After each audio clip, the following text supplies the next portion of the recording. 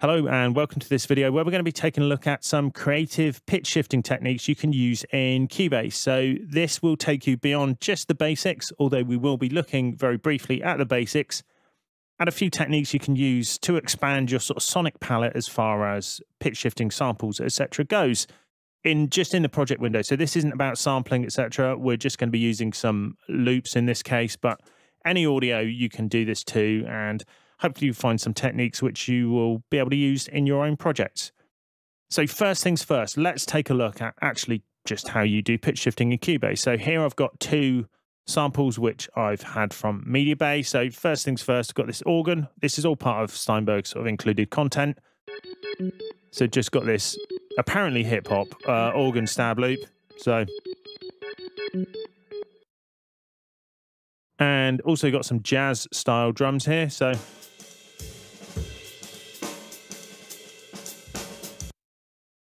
and they're at different tempos. We'll worry about that later on. So we're just going to be working with the organ for the first part of this. And I think the techniques are fairly similar, but there's a few do's and don'ts depending on whether you're dealing with melodic instruments or percussion, where you don't tend to have recognizable pitch as much. So first things first, let's take a look at how you do pitch shifting. So you will need to have the info line. So the info line is present at the top here, and it may or may not be present in your setup. So if you click on a sample you've got imported, you should see all this information. If you don't see the info line, click on the cog. Click on this one. Don't click on that one. Click on this one. So click on Setup Window Layout, and then make sure info line is ticked. I think by default, info line and status line are ticked. I turn the status line off because it's not telling me anything I particularly need to know all the time. Once you've got that present, then you can change the pitch of your sample with the transpose and fine-tune control. So say, hopefully you're aware of this. So if we just wanted to pitch this up by an octave, it's 12 semitones. There you go. You get the idea. Let's take a look at how you can do this in a creative manner. Now, often what I want to do in an arrangement is thicken things up texture-wise as the arrangement goes on. Now, if you're doing this in MIDI, it's pretty easy. You can just copy or duplicate the part and then double the notes up an octave, etc. So much so that I even had a macro to do this when I was doing this kind of thing a lot in MIDI. In audio, it's not so straightforward because often you won't have a sample which is the same thing played up an octave or down an octave, so you need to make it yourself. Now, the way you would normally do that would be just to transpose it. So what we'll do is we'll duplicate this track, and then this one here, we're going to transpose up an octave, and then play the original, and then put in the up an octave version. Now, if we turn this down, it might be okay, but the problem with this is if we listen to this on its own, you can hear it's got that Oompa Loompa pitched up kind of vibe to it. It's not so great on its own. Some things it will work okay, but generally, if you go up an octave, you're going to get this Munchkinisation, I believe the less Willy Wonka style term is, but certainly it sounds like it's on helium, etc. It's not something that most of the time you're going to want to use. There is a way around this. So you can change the algorithm which is used on a track. So you click up here. Now we've got three sets of algorithm. We've got Elastic Pro, we've got Elastic Pro Format, and then we've got Efficient.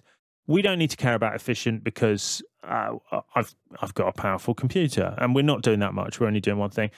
Obviously, if you've got thousands of tracks or thousands of samples being done, you might need to use these, but generally you don't need to worry about it. Now, the standard ones here, these are sort of for compatibility with things back in the day. So you may want to play around with these, but your results generally will be worse with these.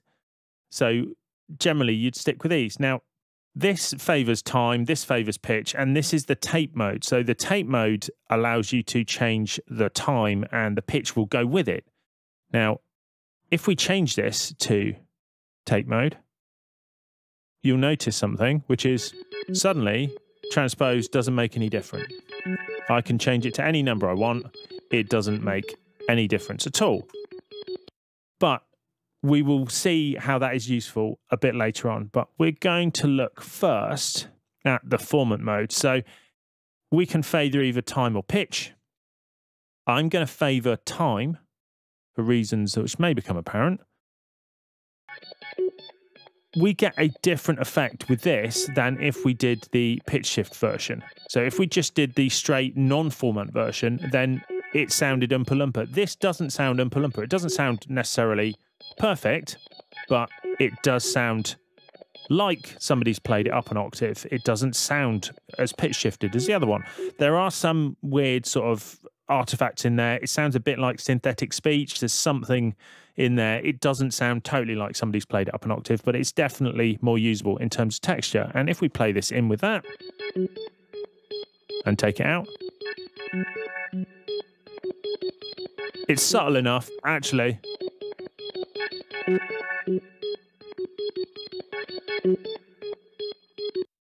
We need to put it in at a louder volume to hear it. So it's not as offensive, I would say. If we try it down an octave and listen to just this one. Again, it sounds like it's played down an octave. If we change it back to the original one,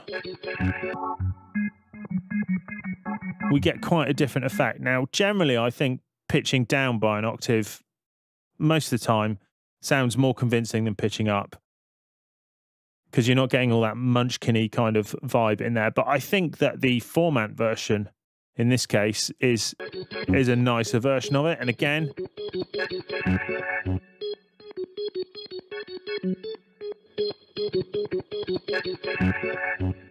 yeah, so that would probably be the one I would choose of the two there.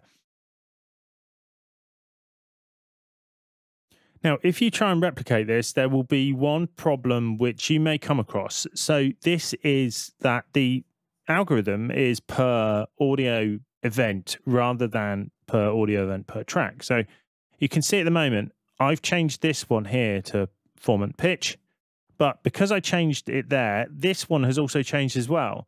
So if you make a change to this, it will be using format pitch rather than the mode you might have thought it was. So if I change this one back to time, and then change this, you can see they're both on time. So that's something you A, need to be aware of, and B, would need to change. So this one here now will be in normal time mode rather than what we were looking for, which was format time mode. So we need to fix that. And the way you fix it is you can do bounce selection. So bounce selection basically does an audio mix down in place and will just change the event that you're talking about. So here I'm going to shift and two-finger tap and then do bounce selection. And that will replace that. A couple of things happen. Firstly, this all goes back to the defaults, which is 0 transpose and back in the default mode of Pro Time. But this has had that format -12 applied. So let's just call that organ format -12. And now we are free to change this one. And you can see they're different. So actually, I'm going to put that ironically back to time and then duplicate it. And then do a standard -12 on this one. And then we can compare between the two. So here's our standard -12. And there's the organ format -12 one. So yeah, that's just something to watch out for. It caught me out and I didn't really realize what was happening the first couple of times that I started playing around with multiple versions of the same thing on the same track. So yeah, using bounce selection allows you to effectively start with a new audio file which has its own settings, etc. And there are plenty of other uses for bounce selection as well. Now, you may be wondering why I've been using format time when, after all, we're changing pitch, but this is about what it favors because of the way that the algorithm works. It can either ensure that the time stays in the right place, so the timing is correct, or it can make sure that pitch is correct at the expense of the timing. Now, if we change it to format pitch, you can hear they're slightly out of time, whereas in time, they're not. So there's just these little differences in the processing. Sometimes, particularly with a voice, you'll probably want to favor pitch rather than time, and you can always maybe bounce it down and adjust that afterwards, but it's certainly something to be aware of. If you start doing this with drums, it's going to go south pretty quickly. So this next technique is probably a bit old school, and it's something that I've used sometimes to add a bit of sort of grit and grime to some samples. So often you get samples which are really pristine and clean, and you maybe want to just make them sound a bit glitchy. Now, certainly back in the days of sort of big beat, etc., the sound of pitch shifting and time stretching, exposing the sound of the algorithms was a big thing. So, you know, you'd get these big breakdowns, etc., where you could really clearly hear what was happening with the technology, and the algorithms weren't that good. And that's something which had a sound which part of which I liked, and we can recreate this to a degree with the technique we're going to look at now, which is making use of the tape algorithm. So in this case, we're going to do it by an octave, but you don't have to do that with percussion. What we're going to do is we're going to halve the time that this takes. Now, if you've seen the video on rescuing a recording, you know that by time stretching this, you halve or double the speed, depending on what you want, but also you alter the pitch because this works like tape does. So to go into time stretch mode, you can either click and hold here and do sizing applies time stretch, or you can repeatedly press the 1 key until you get the arrow with a little clock. And then we're going to halve the time, and you can see that's all got squished up. So there's plenty happening there. And this, as you can hear, sometimes that is actually useful. Sometimes with percussion, etc., doubling the time and bringing that in can end up with some really interesting rhythms. This isn't going to work in this particular case, but what we're going to do now is we're going to bounce selection to fix that like that. And then we're going to time stretch it back to the original time. So that will return it back to where it was. But now it's fixed at a slightly glitchy octave up. So this is another variation on transposing up. It doesn't sound exactly the same because you've done it in a more extreme manner. Now, you can do this multiple times. So what you can do, if you want to make it more glitchy, you can then go back into tape mode. And then let's double it. Bounce selection once more. And let's pop that back. So now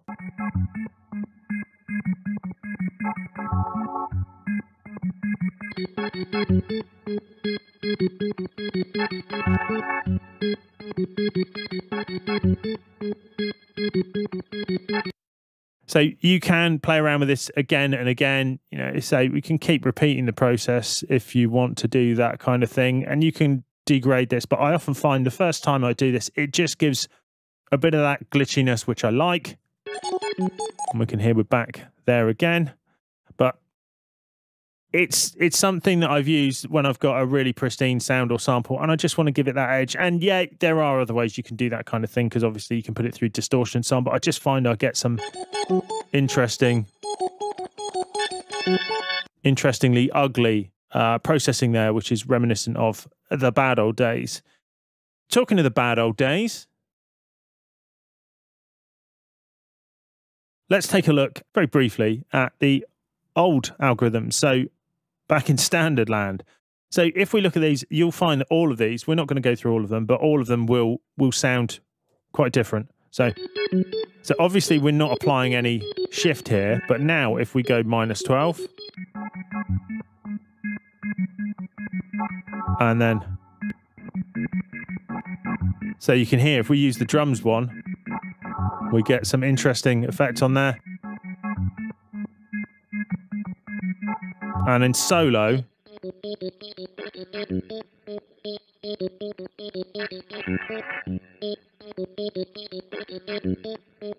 it's interesting again. And custom, you can change these. So you can play around with this.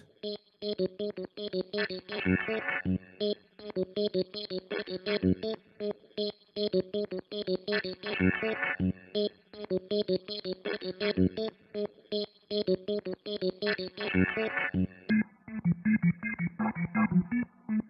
one problem with that is you don't get real-time auditioning of what you're doing, but here you can see we've got something which has retained the rhythm, but obviously the pitch is, I'm not sure that is 12, is it? But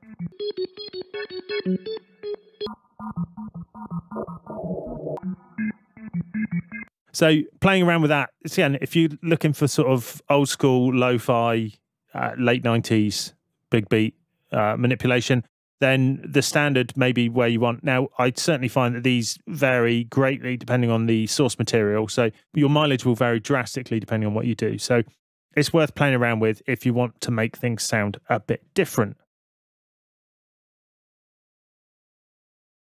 Now, you may be wondering why I've been sticking to -12 and 12, and the reason is that generally this is what will work musically. Now, that's not to say that there aren't other options. So you can change something to, let's say, a fifth and play it. Now, a fifth is 7 semitones, so that's fun. And you get that kind of futuristic sounding Battlestar Galactica planet where all the casinos were, parallel fifth sound, or you can do a fourth, which is 5, because of course it is. And -7, which is down a fifth, or -5, which is down a fourth. Yeah, but other options often, you know, apart from the chords, that wouldn't have worked too badly. But generally, you are more limited in terms of the transpositions which are going to work. Now, that is not the case with percussion. So typically with something where you are doing percussion,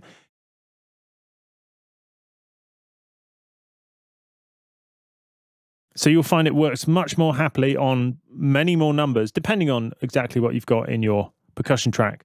But we can see here,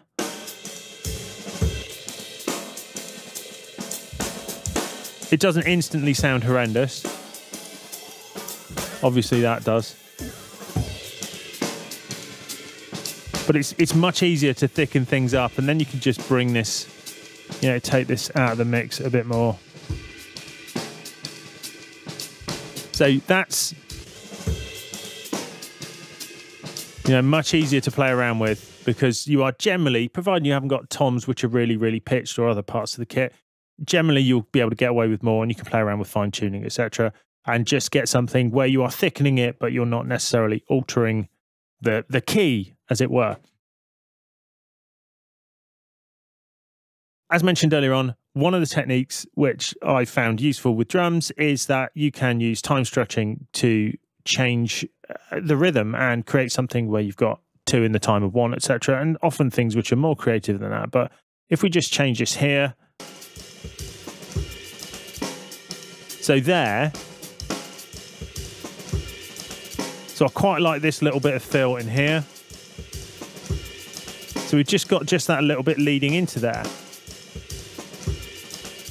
So just by doing that,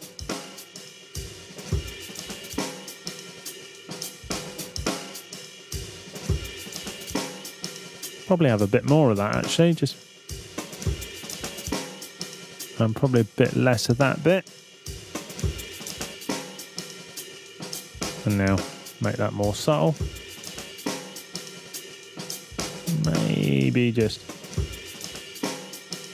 yeah. So I've often found by doubling the speed or halving the speed, we get some, it's not necessarily polyrhythmic, but you get some different rhythms in there, which often will fit, partly I think because of the feel of the sample is being preserved to a degree, and they tend to sort of subdivide nicely. You can get some interesting effects, and then obviously you would mix it. So I mean, now I just turned it down a bit, but I'd probably spend a bit of time EQing that. But we've got something a bit different, and then obviously you're free to pitch shift that, play around with it, do all those other things, etc. So there's just a few ideas and techniques, and also things to be aware of when you're playing around with the pitch shifting, etc. in Cubase. As ever, hope you found that video useful, and if you have, please like, subscribe, etc. All of those things which the algorithm overlord will find pleasing and suggest this content to more people who may be unaware of it. And hopefully we'll see you soon for more Music Tech Tuition.